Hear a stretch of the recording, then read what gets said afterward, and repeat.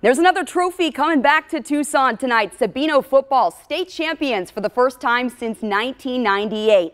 The 4th seed SaberCats beat 3rd seed Paradise Honors 68-46 to take home the 3A title. And as you can tell, this was a high-scoring game. Let's get into the highlights. Pick it up in a back-and-forth first half. Mason Cade punches in his second touchdown for a 26-14 Sabino lead. Later in the quarter, Cade again, this time getting loose on the long touchdown run. Check out that stiff arm, too.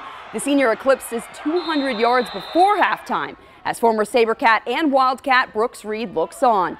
Second half, Sabino going to the air. Quarterback Cameron Hackworth to Shamar Berryhill. That one-handed catch gets the offense deep in opposing territory. And of course, Mason Cade gets the call, his 4th touchdown of the game. Now, Paradise Honors would come back on the arm of Gage Baker, whose 91st touchdown tied him for the all-time national record in a single season.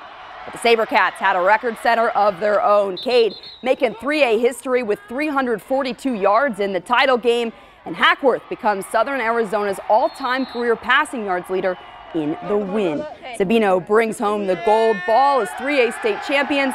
Once again, 68-46, that final.